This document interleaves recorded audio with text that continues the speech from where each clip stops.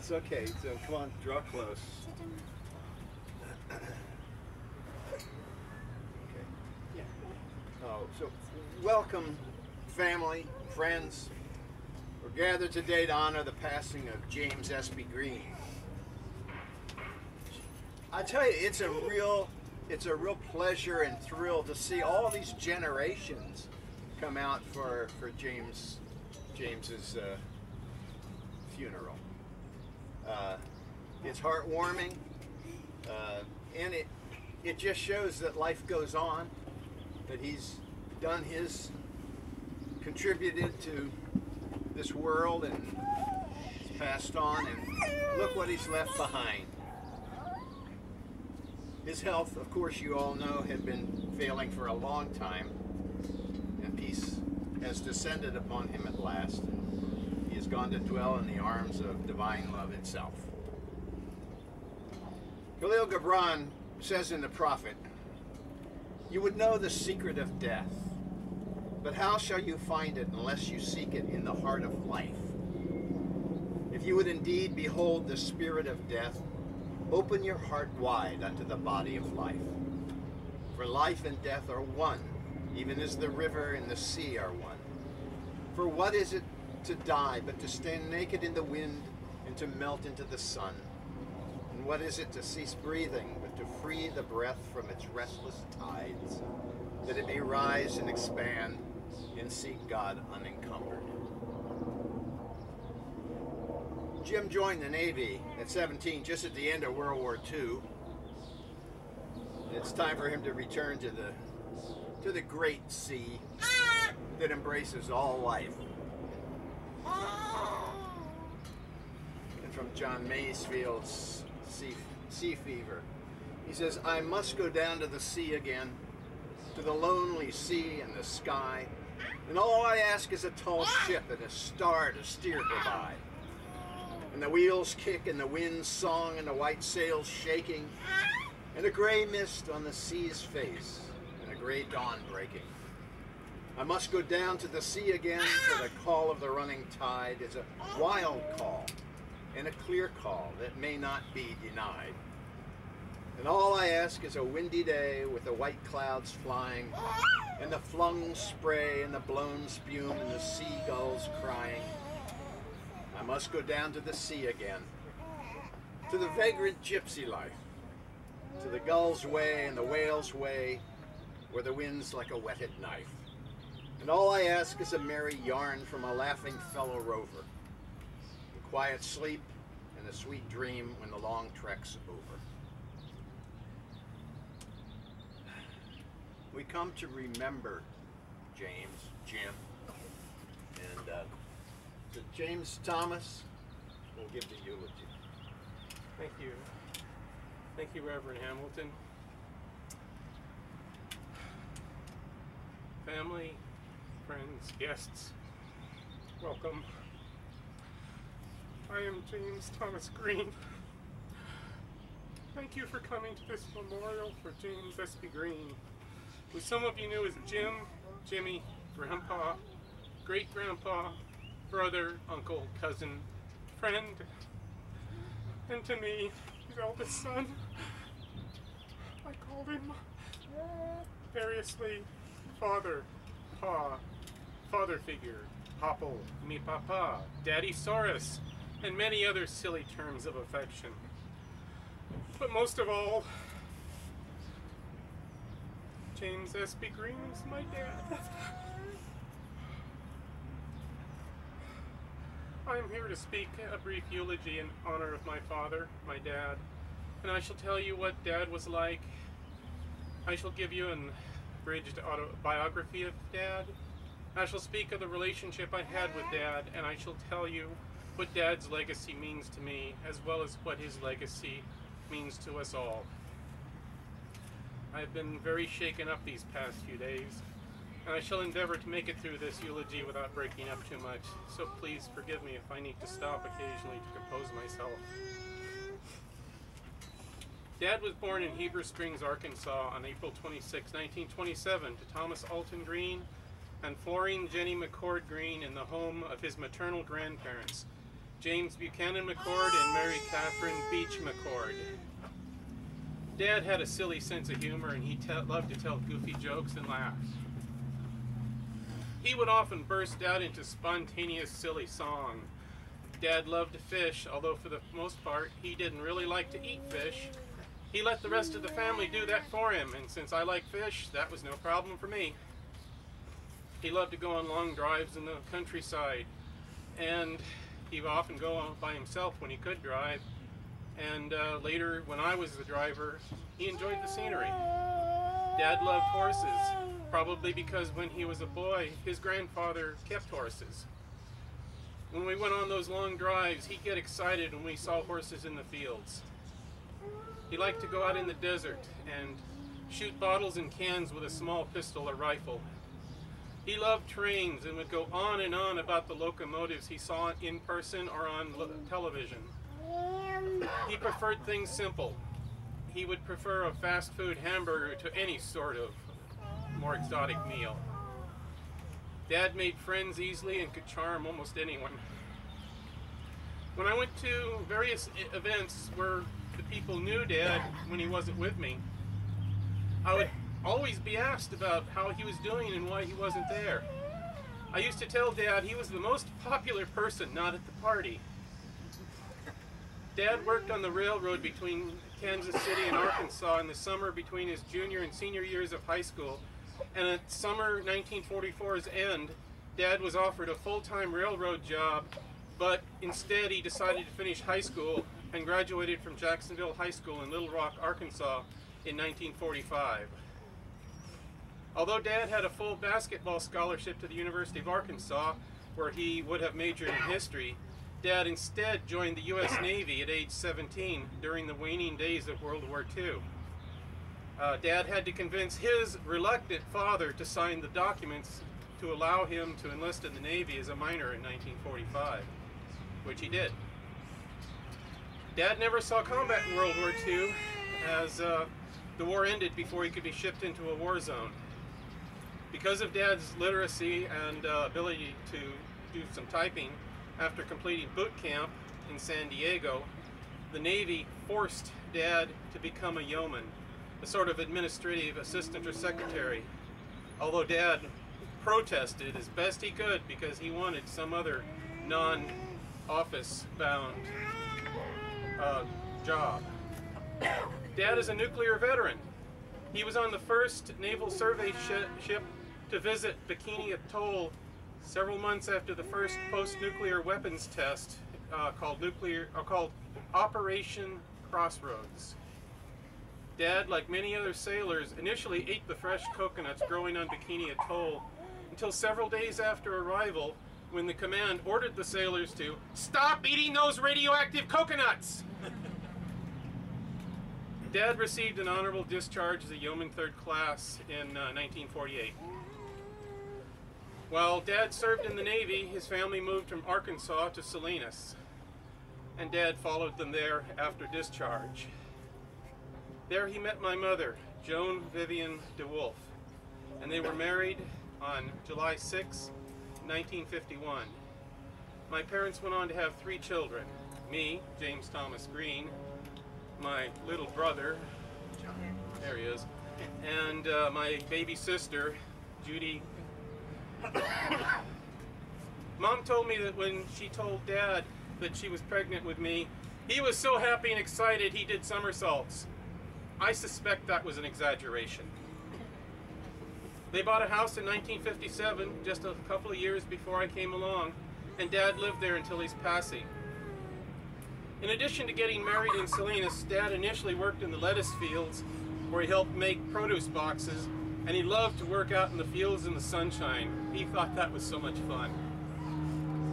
Dad became a correctional officer at Soledad Prison and retired there as a correctional sergeant, and then went on to a second career as a correctional lieutenant at the prison in Jean, Nevada, from which he retired a second time. Dad's final career was as a security guard at Salinas Valley Memorial Hospital, from where Dad retired a third and final time following the passing of his wife, Joan, my mother, who is buried right here under this pile of dirt.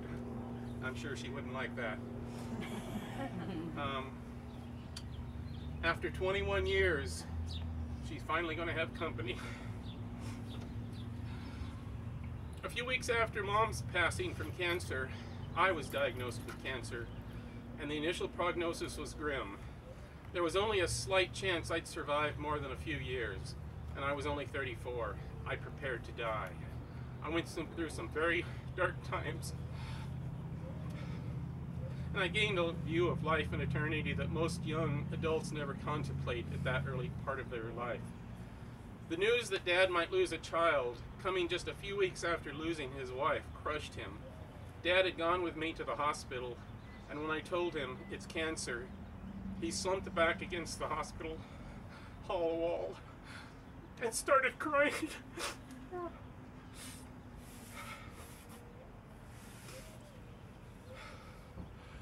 Dad took care of me in the months and years afterwards, and I owe much of my current existence to him. New medical science had come along that made the previous survival statistics invalid, but having Dad's support definitely enabled my survival. And had it not for Dad, I would probably not be here now. For a few years, there was no sign of the return. When there was no sign of the return of my cancer, I gained increasing confidence that I was actually going to live. And then I began to reboot my life. Then, in 2000, Dad had open heart bypass surgery.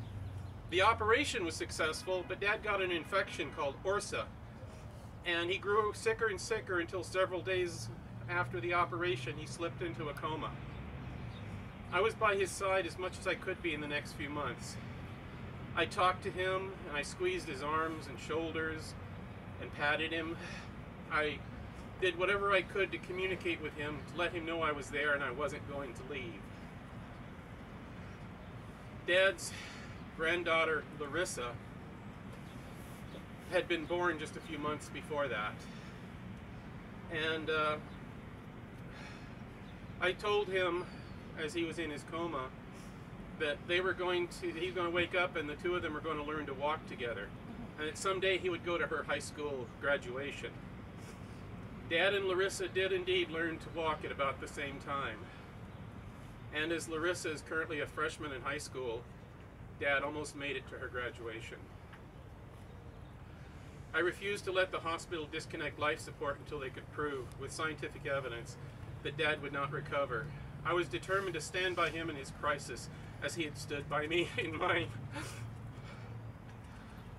However, physically and biologically, I couldn't stay by his side all the time. I had to live my life outside of Dad's crisis.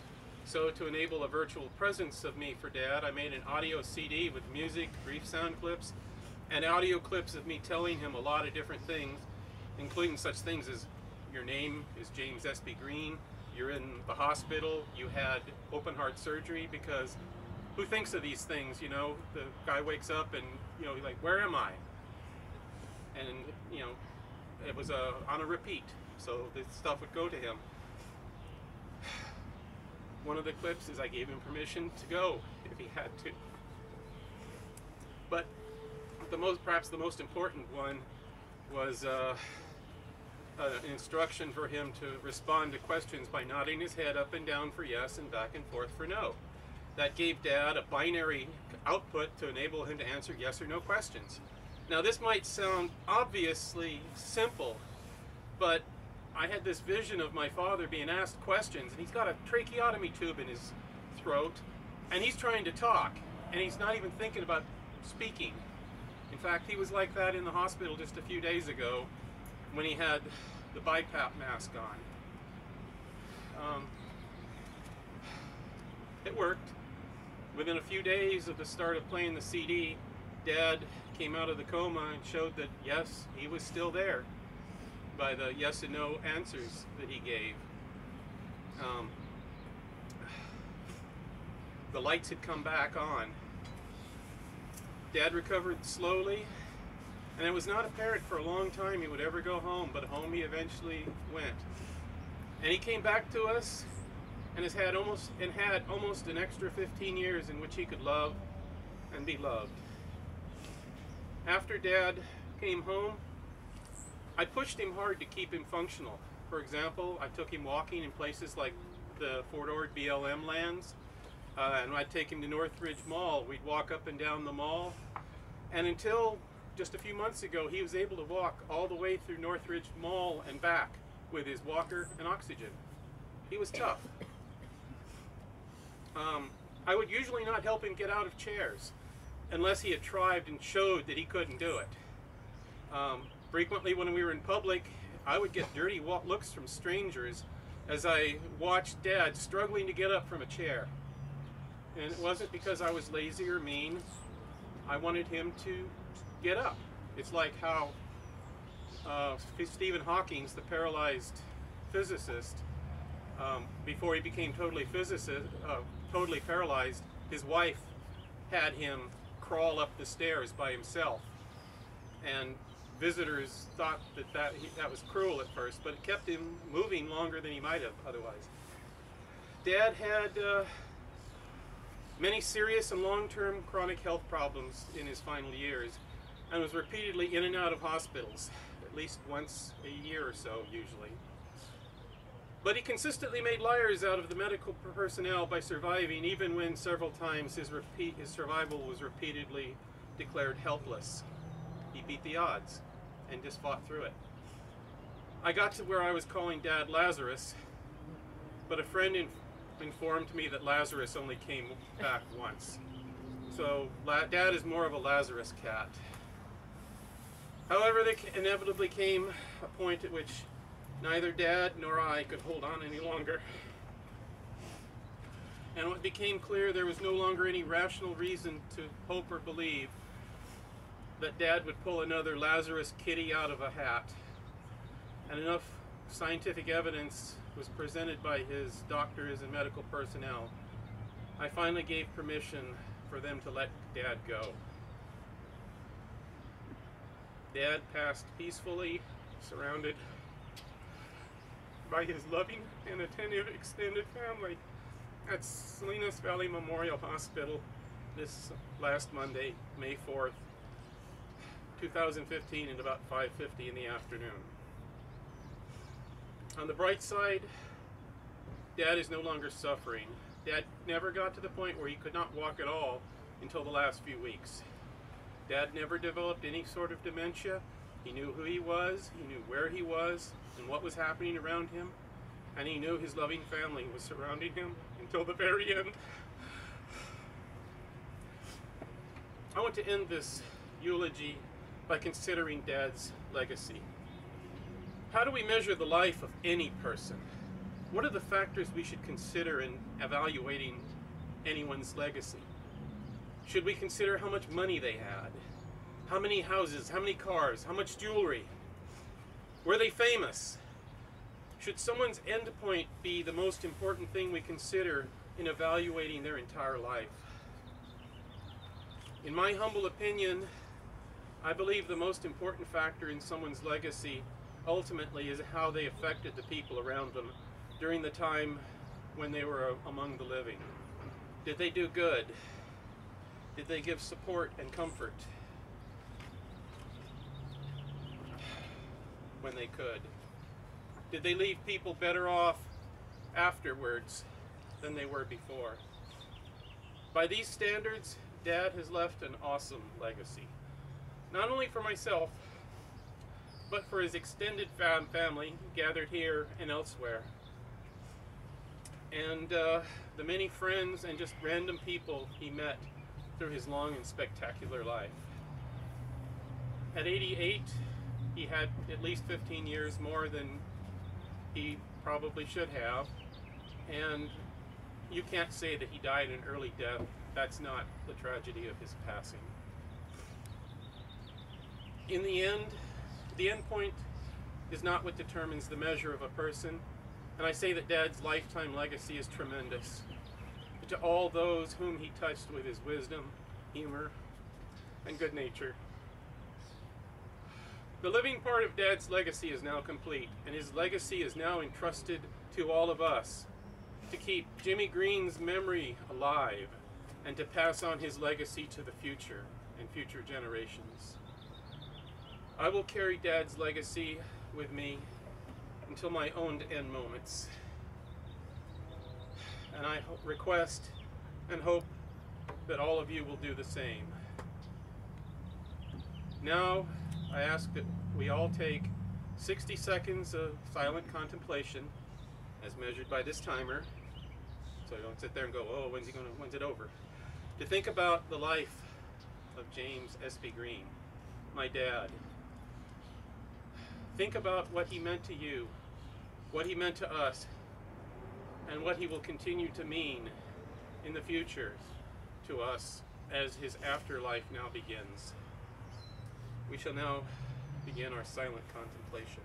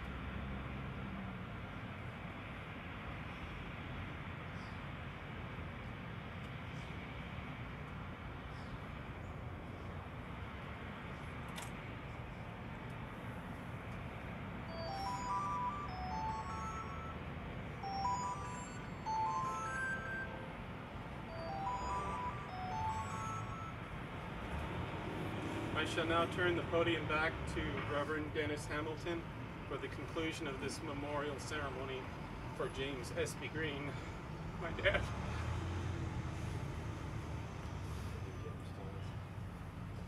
This is the time that if you'd like to say something, now's the time that you can just turn around and say it to everybody. You don't have to come up here. But is there anything, John or Joey, that you'd like to say?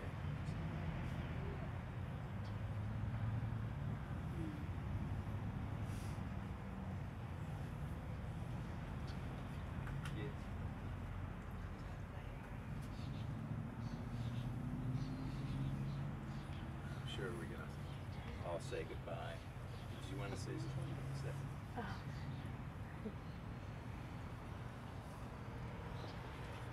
Mary Oliver says, "Look, the trees are turning their own bodies into pillars of light, are giving off the rich fragrance of cinnamon and fulfillment. The long tapers of cattails are bursting and floating away over the blue shoulders of the ponds. And every pond, no matter what its name, is nameless now. Every year, everything I have ever learned in my lifetime leads back to this. The fires in the black river of loss, whose other side is salvation, whose meaning none of us alive will ever know. To live in this world, you must be able to do three things. To love what is mortal, to hold it against your bones, knowing your own life depends on it. And when time comes to let it go, to let it go. That time is here to have Jimmy join his beloved wife of 43 years, and she's been waiting for 21 years for him to join her. And so we can give our blessings on that, on him. So let us pray. O source of all, beyond life and death, we commend Jim Green back to you. Jim is a faithful and loving man. He earned his keep, loved his family, lived a good life. Now his struggle with health has ended and he returns to you, O God, the source of all life. To you, his family, who remain to remember him, may he always be with you in the wind and the sun's warmth. May May he visit you in the cool drops of rain, soothing the earth, the flowers that remember every spring. And may he be safe in your hearts, at rest, and in your embrace, and alive in your memories to the end of your days. And when you look around and see this family, the people and the friends that he's affected, the friendship that he's extended, the love, and the progeny, remember him. May he never be forgotten. And now, peace, O hearts, let the time of parting be sweet. Let it not be a death, but completeness. Let love melt into memory, and pain into song. And stand still, O end, for a moment, to say your last words in silence. So for just a moment, pray the prayer of your heart for Jim as he departs.